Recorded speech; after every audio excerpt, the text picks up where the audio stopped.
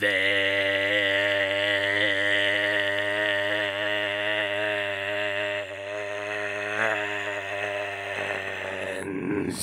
Transformers Studio Series 86, Ironhide, and Ratchet.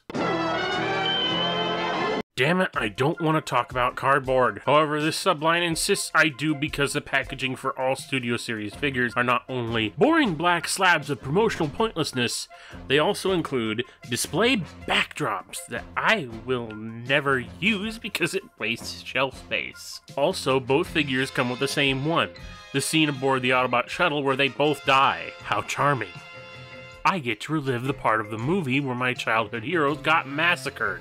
Thanks, cardboard! Anyway, here is the history lesson for those to whom I already spoiled the ending. Ironhide and Ratchet were a pair of characters from the first year of the original Generation 1 Transformers, repurposed like many Autobots from Takara's Diaclone vehicle line. While the characters themselves were depicted with full humanoid robot bodies in media, the toys they were based on were a far cry from this depiction, featuring no heads, no real torsos, low-hanging arms, and all sitting on a weird combat sled.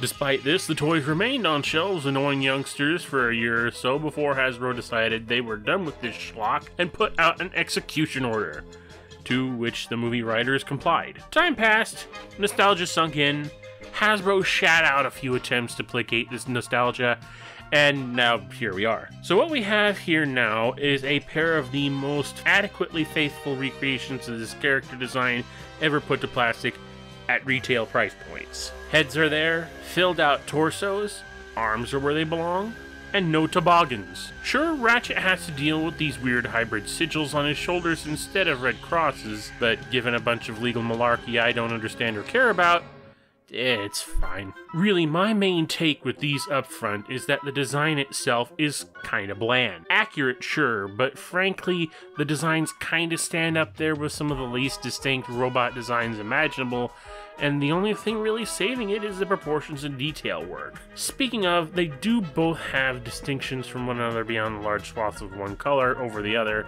that being their heads and crotch plates, which aren't that much different, but I got you looking and now you should feel unclean. Now let's wash that off with some clean articulation, all up to modern standards as it should be, but just shy of enough ankle tilt to impress Van Damme.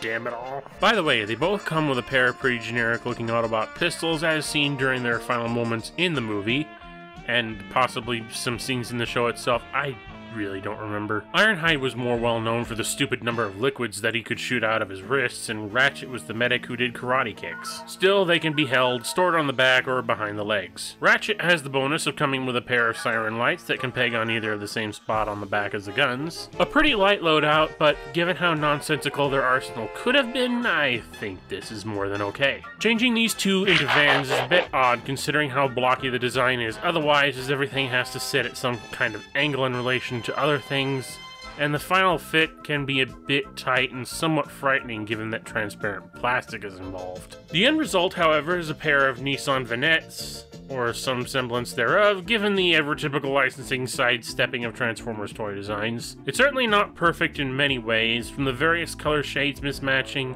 exposed hinges, obvious panel chunks, and the super bland monocolors of both. But considering where these two have been on the journey to this point, I think it's about as acceptable as one could ask for. The weapon storage options are all neat as well, though the underside options make clearance with the ground rather iffy, but they still can roll just about. Wrapping up quickly though, these are pretty good figures for what they are, even if what they are isn't super interesting enough to me beyond the fact that Hasbro finally managed to do it right with the absolute minimal amount of compromise.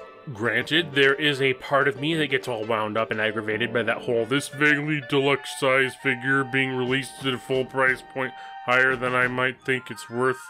And, well, I mean, I feel like they're just densely packed enough to justify that. They just don't look like they are. Like, just staring at these guys next to some older deluxes especially, I feel like I get more value out of them, even if the actual content is somewhat less. Not saying these overpriced and overvalued deluxes are bad in hand, I just can't look at them on a shelf and think the same way about them when I hold them and fiddle with them. Does it matter, given I paid full price for both of them and thus gave in to the ever-growing capitalist machine, ringing us plebeian fools for everything we have in exchange for yet more plastic entertainment?